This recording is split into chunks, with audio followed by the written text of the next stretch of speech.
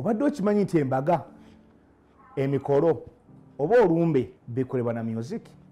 Wali weebuuzizzaako music oyo abamuyimba abafa abawano bamufunamu batya? Amannya agange nze Waswa Moses ery'emirimu Moswa Promotions Uganda. Ntandika okola mu music oba mu bayimbi mu 2006. Manyi obunafu bw'omuyimbi, manyi omuyimbi kyayagala, manyi ne kye yeetaaga.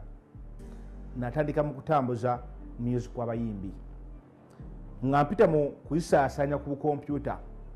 By then compact oba tape zaali zivaawo nga omulembe gwa CD gweguzeeko. Naye ng'omuyimbi yeetaaga okumanyikibwa oba engeri y'okutuusa music oyo ku bannansi eno wansi. Ntandika ku Dream Studio e Kamwokya ekulirwa omukulu Eddie Yawe mu mwaka gwa 2006. Twakolanga n'abakulu nga Padman, okwali Tony Hose, okwali Washington. Naye ng'omuyimbi wajja ampo oluyimba lwe ndumutambulize. Mukama nannyamba by then mu mwaka gwa 2006 nakolera ku bayimbi abamu ab'enjawulo abetutumu abamu nga baafa abala we bali. Okwali omugenzi Job Paulo Kafeero namukola ku luyimba lu project emu. Niyo nkola ku muzeeyi Lord Fred Sebatta project emu. Niyo nkola ku muzeeyi Mukaabya oyo ziwererako ddala. Niyo nkola ku Hajjati Sophie Nantongo. Niyo nkola ku Faibe Nasolo sako ne Betty Mpologoma. Kawuli Musaava mumanyi bulungi n'omugenzi Martin Angume. Nnyongerwa obuganzi mu bayimbi ab'enjawulo abajja ku mulembe ogwo. Wajjawo Good Life, wajjawo Kenzo, wajjawo King Saha. Ninfuna omukisa mu bo omuyimbi yasooka okunzikirizaamu yali David Lutalo mwaka gwa 2009. Si David Lutalo lekayika nti ye muyimbi gwe nali nkola by then, lwakuba nti ye yalinga umbrella. Awo Mukama nannyamba negatibwaku abayimbi abalala amaze okulaba nti engeri gy'enkoleramu Lutalo nabo nsobola bakolera. Omuyimbi nga Palaso okuli Pastor Wilson Bugembe, Haji Aruna Mubiru, Mwabuli Nantume, Hajati Madina. Nina band zinakolera nga zitandika nga Revival Band yali oyo musumba Pastor Iga, Mwalimba King Saha, Mwalimba Bafana, Mwalimba Jostede na zitambuzanga ntya okubanga zitwa ku buli muntu naawe ali okwanga ozimanya. N'omwana wansi ow'obukompyuta ali elango oba ali ettolobe bugiri okubanga alufuna.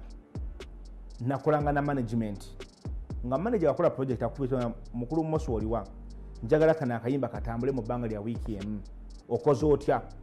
Nakwatanga music oyo by then ina pichipichi nimpeeka baga yange ne CDs nengeza kubanga ntambuza music ku buli computer ku buli radio around mu Uganda nga nkozesa pichipichi yange. Awo negative wakuba audio producers nga boche bagala mucho nti bakolanga project zaabwe olumu naye ng'omuyimbi talina sente zimarketinga luyimba olwo. Awo nga company ekola audio yekwata sente eteekemu project etambule. Nakolagana ne company bita Enig Films eyo nkozi ya video mu Uganda era emanyikiddwa. Omuyimbi yakolanga oluyimba mu Enig Films nti bo talina contract nga ne bw'ojja nga tolina sente zimarketinga luyimba olwo omuyimbi, yo company ekola video ensasula sente ngezeeko tudda project yaayo mu nsi ne mu Uganda mwonna. Ba audio producers, ba video producers, nakwatagana n'abaana ku Mukwana Arcade, Majestic, Zai, Kupa Complex ne Park Enkadde. Be bana bo computer abo nti bakizuula nti music afuluma ino omupya atuukira wange. Ne batandika okubanga music ngenda ne mubawa bo ne basobola okwongerayo music oyo mu bitundu we mbasituuse. Nga njagala kujjawo kiri nti abaana bo computer babba ennyimba z'abayimbi. Teriyo mwana n'omu yali agenzeko mu studio nabba content wa muyimbi. Music oyo yatukiranga ku nze ate nga mpeeredde omuyimbi ne ssente nkalu okuba nga ntambuza project ye ng'esaasaana mu Uganda mwonna era nakikolanga. Awo ne tugamba katukole eddoboozi limu. Tumuda kyali kirowoozo era nga nakirowoozaako mwaka gwa 2011 nenkiwandiisa mu buwandiike mu 2019. Awo twakola ekibiina ekitugatta kye bayita Tumuda, the Ugandan Music Distributor Association. nga kigatta ba distributor mu Uganda oba ba promoter batambuza music okuli abo bu computer n'aba wansi. Kyekibiina kino era Tumuda network eri Uganda yonna. Twetolodde ebitundu bingi mu ggwanga Uganda. Tulina mu Busoga ebugiri, tulina Ejjinja, tulina Tororo, tulina Embaale, tulina Emoroto, tulina Emalaba, tulina Embalala, tulina Masaka, tulina Entungamu, tulina Fort. Ekyatukoze ekintu ekyo nga njagala kitwanguyiza omuyimbi project ye okutambula mu bwangu nti nga wata project ye bwati neeyita mu Tumuda nga teyise mu Sekinomu nga Muswa kituyambako kubanga oluyimba olwo lumanyikibwa mu bwangu. Oluvannyuma lw'okunyigirizibwa okungi twakola eddoboozi limu eritugatta ffenna mu industry era nga tukolagana ne banyini content. Otandikira ddala ku writer ye muwandiisi awandika oluyimba, ne kudda ku audio producer, ne kidda ku muyimbi, ne kidda ku video producer. Awo naffe Tumuda we tujjira nti ffe tukola kisembayo. Omuwandiisi oluwandiika oba audio n'alukola, video n'ogikola, kati ki ekiddako eba marketing. Ffe tuku marketing okumanyisa abantu bonna mu ggwanga lyonna.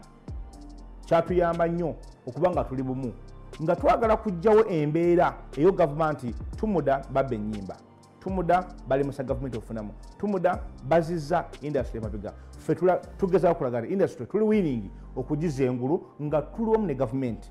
Ensonga endala nti abantu abasinga tebalina simu za smartphone.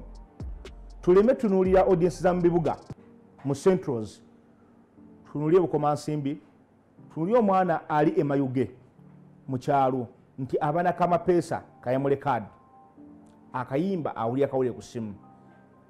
Tumuda kyekibiina kyokka ekibadde kyokwasaganya omuntu oyo owa wansi okuba ng'afuna content mu bwangu, ng'afuna music mu bwangu.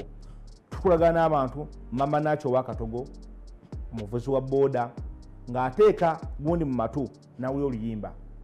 Oli abeera ng'asindika ekigayi kye wali ng'alina akalediyo awo mulimu ka flash awuza music. Tusobola okuba nga tutuusa ku buli muntu obubaka mu music mu buli sekita yonna, ali mu kyalo, ali mu kibuga n'alufuna. Nga kiraga tetwekubidde side kulowooza ku muntu wa social media wa YouTube. Twagala tufune omuntu ava eri mu kyalo epakwaki atalina data zigenda ku YouTube naye oluyimba alufunye atya, luyita mu distributor.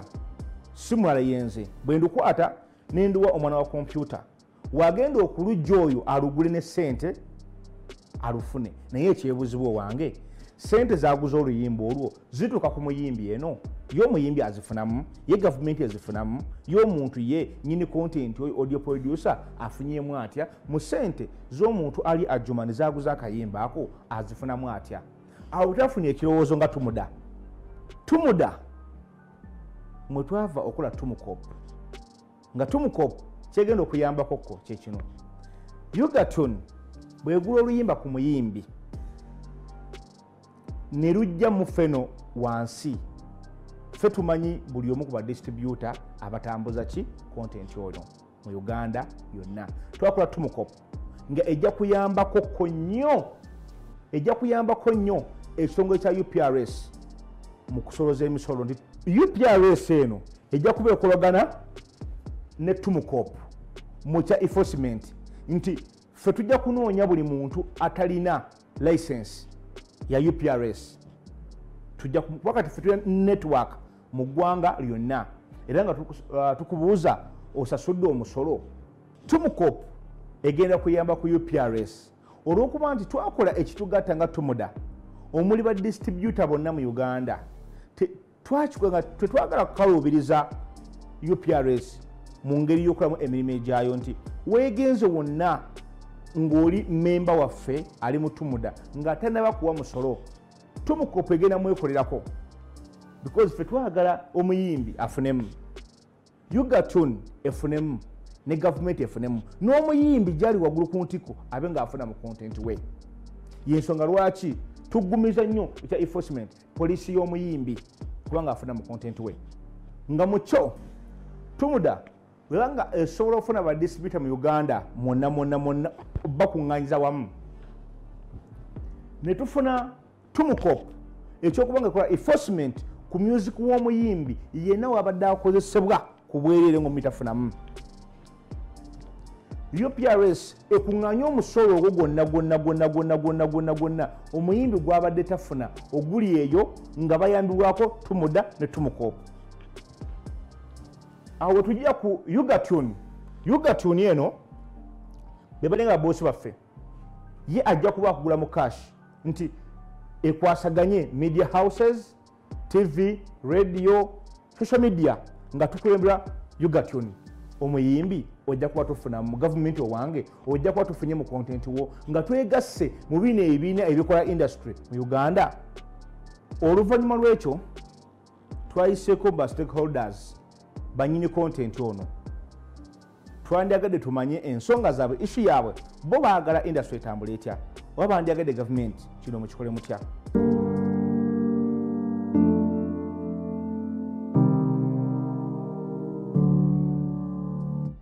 Yenze Sophie Gombya.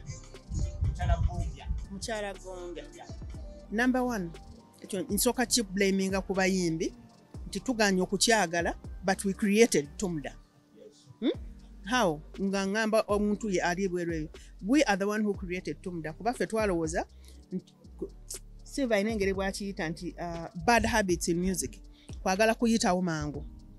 Nga tukoleredde ky'olina kukola.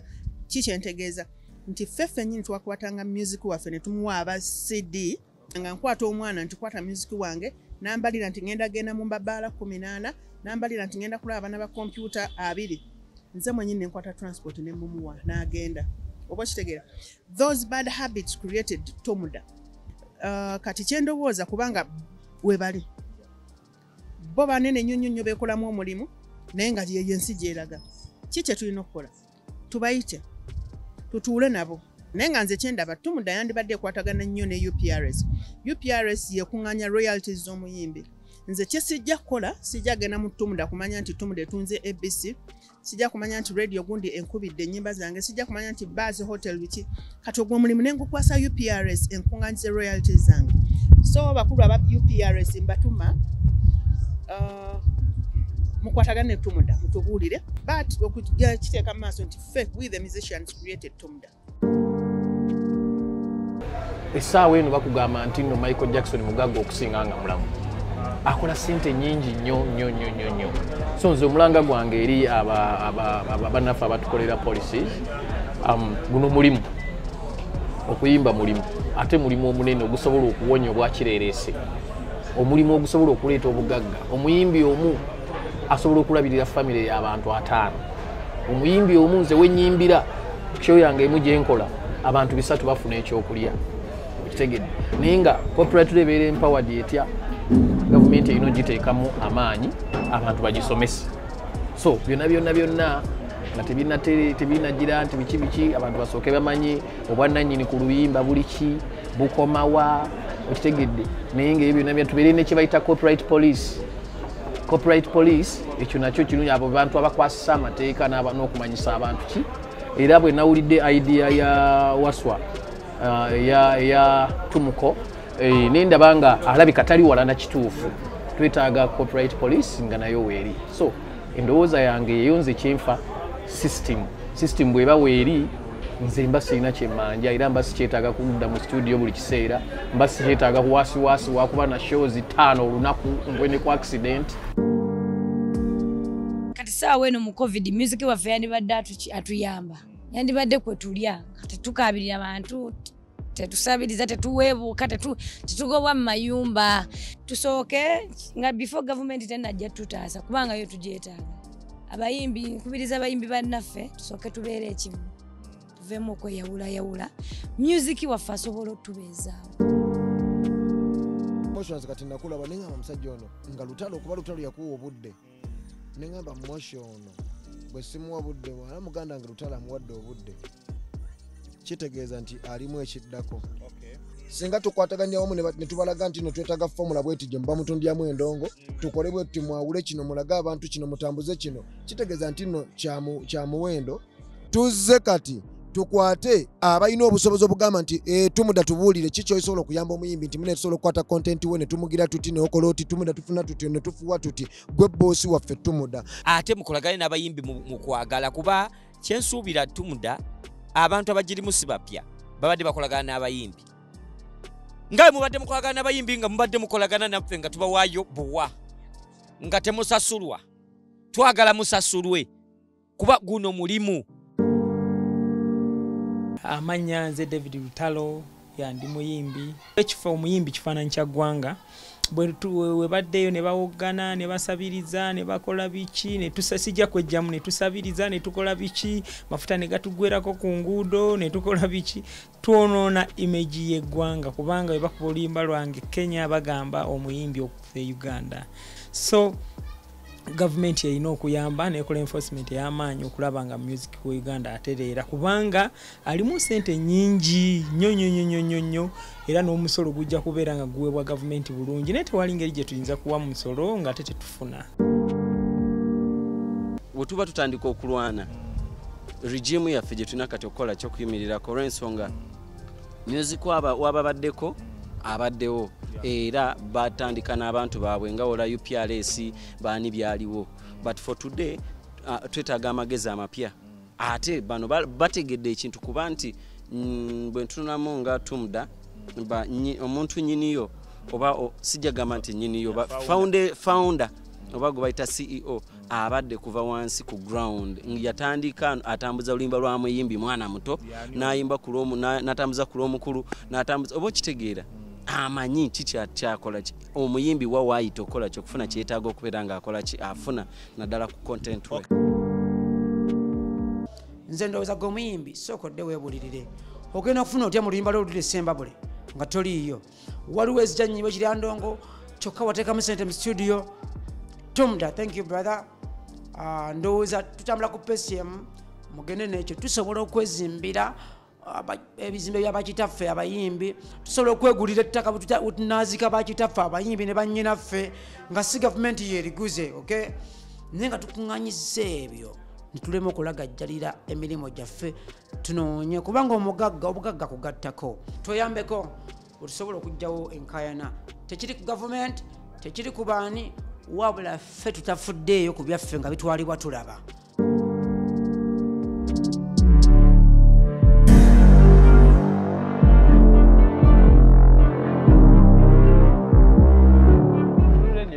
Kuba wekibanga nekijjo tuyamba tujja kuba beidembo okikola kinaba nga nekijjo tukolera okuba omusolo ogwo naaba mutontono tuyida kukoberako niba nefe bonabona oguwe babe nga bakitegeerako kale wekibanga kityo ni wekiri nsaba beide bakitusomeseemu nsonga abembi bafuna batya eki obona wakasente kaabwe nga batukobye ati muteekwa kusasulako ku kasente kano twida kuba wiringi okasasula aye nga basoose batukola ki okusomesa batusomesa ameshida kamte msolo ameshida kwa nini sasa erdakita kwa pekegeone corona ino sasa kamuta kelokea loading na ibunetwani ekote loading muziki kwa hiyo sasa akitolote muziki de be at least connect shonge gap you see okay the corona yes we understand there's corona kwa hiyo sasa emeponda ka lucid promoting muziki de kekes so at least la jakita kwa pa kidogo emsola lemeta shonge meshida teri muyimbi atayagala kututumuka enyimba zayo zina kuziisa mu Tumuda kuba Tumuda applying music nemusasanya ku mateeka gaayo. Tumuda balina ekirowoozo kituufu nti etteeka bwe libangalize ate bo tugenda beeyambisa basobole okubanga baliteekesa mu nkola mu ngeri etya nti bo batumanyi ajja kubeera eri amanyi nti radio gundi nogenda ogikwata bwenti ne bwenti kugigamba nti asasula akasenka copyright bwekati ne bwekati ba library. Amazina gange nibanyeta Twesigye Apollo ninkora lya Ntonde street ya Katare ninkora mu library. Nyowe enteekateeka yange kugira ngu nimanya abantu ku enteekateeka yaabo nyowe tingwe nimfayo kare kugira ngo basitera akashoro kasita kaba karakati akwa abesongoze nabo nubo twiya musente muswana aza kwijja kitware ne cya shiringi 2 ndija kitware ne cya 2 nuko hata nondu kutunga sente bo babatesongoye ninga babatakora hata nanye tinkora ki bintu tubashaba umushoro guba kuza kutekaho batekaho umushoro nito gutukubasa kushashura tukafuna mecho itwahereza abana bitu. Amazina mbanyeta Megaton kandi ndio mweshongozi wa Burenje bw'izoba nindigo murimbarara noho hikora music yanje kandi ninkora music ya dancehall na categories ezindi. Idea ya Tumuda ni idea nungi munonga kuba tutwire tukora music bakujitwara tutakumanya he kuza tukura netera tutakufunamu. So Tumuda kiza yatugambira idea je yine twashanga ngo itwenka abeshongoza Burenje bw'izoba ninja kufuna music yanje munonga nabanjire Tumuda yabenyambireho kuba nyowe tinyine mango kugenda kurondwa burahamwe music yanje he kuterwa na abakugiterana bahe konka kakwija muna Tumukop nshanga ngo music yanje neja kubera safe kandi neja kuba nebasa kunyamba neja kufunamu akugira ngo nimba neja kushashura kandi neja kuba nenkora cicenyini ekindi korire kompereza ninsima mnonga Tumuda na Tumukop abwa icyo kibarigire nacyo kwija kuyamba music industry ya Uganda kugira ngo ikure abeshongozo batwiremba nibibwa music yabo shanga ngo mbakore byeshongoro bonka bo batakufunamu ukani ngira ngo Tumuda na abo kuba Tumuda is working with Ugandans so ningira icyo kintu cyubakozere ne kintu cyamani kubariza beja kutiyamba collectinga royalties zitu mbantu bona ku distributinga music yetu ningira mazima ntuza kuchifunamu nkabeshongozo ba Burenje bw'izoba.